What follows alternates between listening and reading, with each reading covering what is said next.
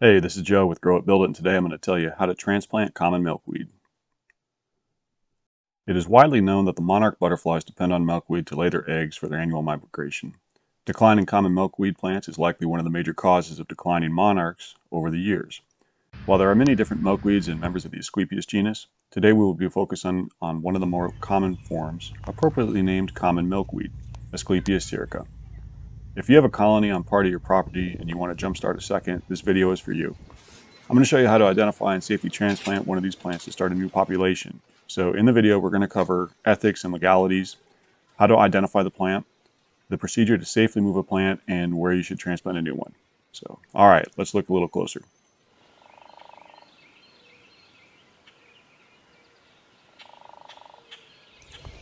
Okay, before I get into the how-to, we need to talk about legalities and ethics for removing a plant, because I think it's entirely foreseeable that someone may try to use this information for poaching, so I want to cover this.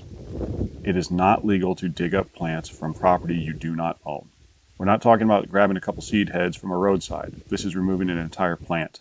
So if you happen to see a large patch of milkweed growing along a fence line somewhere, you really need to go ask the landowner or farmer for permission. If you explain your purpose and promise not to leave any holes or damage the property in any way, then they're probably going to let you do it. Common milkweed doesn't have any monetary value for them, and people generally like to do a good thing, such as helping the monarch butterfly. And it should go without saying that you should never just go randomly steal plants from anywhere, especially not state parks, national forests, anything like that. When it comes to ethics, it's generally not ethical or moral to just dig up plants from the wild. Certain species of plants are close to extinction, such as trillium and other orchids, due to habitat poachers. People who come in and dig up that pretty flower they saw when they're on a hike yesterday often end up killing it. There's many reasons for that, such as symbiotic relationships, mitochondrial, or just plain inexperience.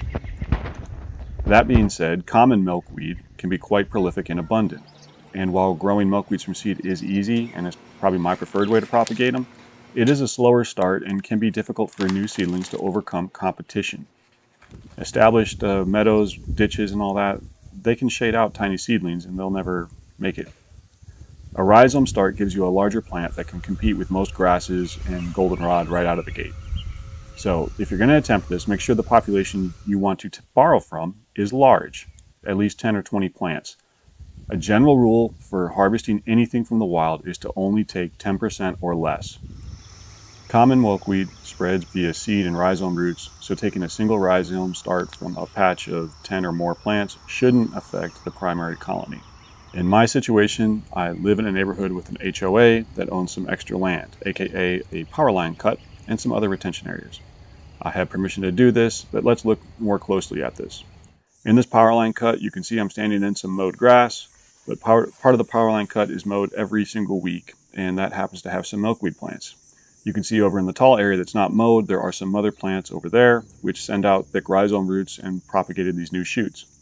Well, these little milkweed plants that I'm, in the mowed area are never going to flower. They're never going to support a monarch. They're just fodder for a lawnmower. So these are what I'll be taking. And if you're watching this thinking about transplanting common milkweed to your yard, remember that it's going to spread in your yard too. So just be aware of that. And I'm showing you a method that I've found good success with. But nothing is guaranteed. Sometimes the rhizomes can break into smaller pieces when you're pulling them out. Accidents can happen. So although these are generally tough plants, nothing is guaranteed. Be gentle and careful. I'm guessing most people watching this already know how to identify the plant, but if not, you want to look for these kind of leaves on mature plants. They'll be 8 inches long by 3 inches wide, and they're going to be paired along the stalk, known as opposite. It's generally going to be a single stalk coming from the ground, but there are a couple of lookalike plants that grow near milkweed often, and the smaller versions of those plants can be easily confused for common milkweed. Those two plants are Pokeweed and Dogbane, and let me show you what it is and how you can differentiate them. For young plants, Dogbane leaves look very similar to common milkweed because the common milkweed young plants, the leaves aren't fully developed yet. But what you will notice differences in is the branching. Dogbane plants have frequent branching, whereas common milkweed is basically a single stalk. If you have both common milkweed and Dogbane present, you might want to just avoid the area unless you're 100% sure that it's milkweed. But if you find a smallish plant that is branching, assume it's dogbane and move on. If you find one that has no branching and there's no dogbane nearby, then take it. For pokeweed, the seedlings in particular look similar to milkweed seedlings, but there is a tell here that's very easy to differentiate them. Common milkweed has paired leaves, or opposite leaves, up the stalk. Pokeweed will have alternate leaves, which are kind of staggered up the stalk. You'll have one on one side, then you go up and have one on the other, and it'll kind of just jump back and forth. That's the main way to tell them apart. And at the very end of this video, for the credits if you will, I'll take a short 10-yard, 10-feet walk and show you just how close dogbane, pokeweed, and milkweed grow next to each other. So you might want to see that. Okay, so now that we've found a patch, which plants do we want to take? Well, you'd want to take smaller plants, not the bigger ones. Smaller ones are most likely starting from the rhizome root, which means they're not going to have a taproot. That'll make them easier to transplant. Larger plants are harder in general. Plants with taproots are much harder, so just avoid those. Also, never take a plant with buds that is flowering or has just flowered and is now making seed, as it's harder to keep them alive. Also, this entire video exists as an article at our website, which I will link to below. It includes all the steps, graphics, what to do, what not to do, all that information. So you might want to save it in your favorites if you need a quick reference. And also, if you enjoy this content or think it's useful, please give me a thumbs up, as it really helps me out a lot.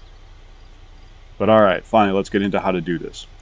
So you're going to need a spade, a small trowel, and a weeding tool like this can be helpful, and carry some moist paper towels with you.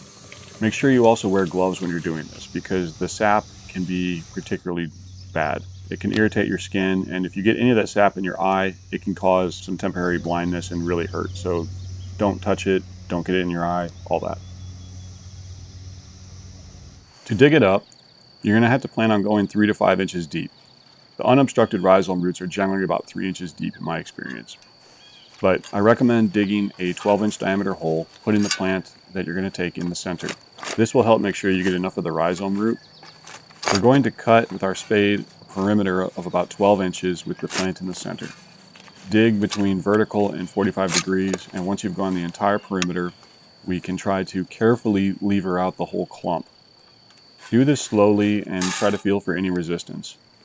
If you find resistance, try to figure out where it's coming from. Is it because the rhizome wasn't severed? If so, sever it now. You want to be in control of where that happens. Is there a taproot present? If there is, you may want to just let go and leave the plant to stay there, because it's more difficult to safely transplant. But once you've removed the clump, at this point you could actually just take this and go plant it somewhere else and plan on watering it frequently for a week or two. Just remember, you need to fill in your holes, so hopefully you brought topsoil with you. But if you don't want to lug the clump of dirt out, you can do what I'm going to show you here. I'm going to chip away at the dirt and try to expose the whole rhizome root. Find where the rhizome's running and know that it'll run a straight line to the plant. So all the dirt on the sides can basically be chipped away. Oftentimes it comes off in chunks. In general, you need at least 3 inches of rhizome root for the plant to survive. So plan on getting at least that much. In my article on this topic, I have a study in there from University of Nebraska, I think it was, that found that if you had at least 6 inches, you pretty much guaranteed 100% success of growing a new plant. So there you go. But once you have the bare root exposed, wrap it up in the moist paper towel immediately. You really want to do that because if the root dries out, the plant will likely die.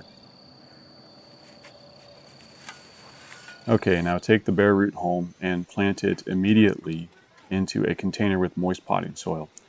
The container needs to be large enough to accommodate the rhizome root, so plan on having a decent sized one. And also plant it to the same depth that you took it from. If there's excess foliage on it, remove it. So I'm going to clip this one and leave it so there's only one set of true leaves. You could have like 2 sets if you wanted, but the plant does not need the excess foliage to survive. Removing the excess foliage will help reduce the heat stress on the plant and let the roots focus on gripping the potting soil better and establishing themselves. Next, you're going to want to put it somewhere that is mostly shady. I put my containers in a spot on the back of my house where they get maybe 2 hours of sunlight per day. This reduces the heat stress on the plant substantially and helps increase the chances of success. Care for it like you would any other flower pot, watering when needed. Sometimes after transplanting, the plant will die back to the ground. Don't be alarmed at this. It just happens sometimes, and you should start to see new growth in 2 to 3 weeks. It's a common enough occurrence where I don't even pay attention to it. It just seems to happen with milkweed. But once you see new growth, it's time to plant it out into the ground. And where should you plant common milkweed? Well, the best bet is full sun with well-draining soil. Look where it grows naturally, take it somewhere where it doesn't currently exist. So if you're putting a new population at the back corner of your yard, as long as it's not a swamp and it gets some sun, you're probably okay. All right, it's time to review. So first things first, don't be a thief.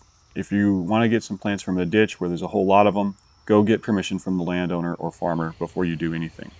Second, follow the general harvesting guidelines, only take 10% or less, and fill in any holes that you may leave. Third, plan to dig at least 6 inches deep and 6 inches from the stalk at an angle and cut the entire perimeter before you pull it out. Fourth, wrap any bare roots with a moist paper towel immediately. And fifth, as soon as you're able, plant it into a large pot with moist potting soil as quickly as you can. Then place it in a somewhat shady location for a couple of weeks or until you start seeing new growth. And lastly, when you go to plant it out, put it somewhere in the conditions that common milkweed likes to survive. And a couple other tips for this is make sure you've identified your plant correctly. Don't accidentally transplant dogbane or pokeweed. Although they're also native plants and important, you don't want to be grabbing the wrong thing. Alright, so now I would like to show you just how close milkweed, pokeweed, and dogbane will grow together, which is why it's important to be able to differentiate the small plants. And if you're concerned about having a spreading plant in your yard, you may want to check out my videos on swamp milkweed or butterfly weed, as they're really nice plants and they don't spread. I'll link them below and at the end. And okay, so that's pretty much all I have for this video. If you found it informative, please give me a thumbs up. It does really help me out a lot. And if you need a quick reference later on, check the article I'll link to below. It has a lot of those side-by-side visual comparisons for the seedlings, and you might find those pretty helpful. And also some of the references I mentioned are linked at the bottom there. And as always, if you have questions, please ask them in the comments. I really like trying to answer them, and you all have a good day.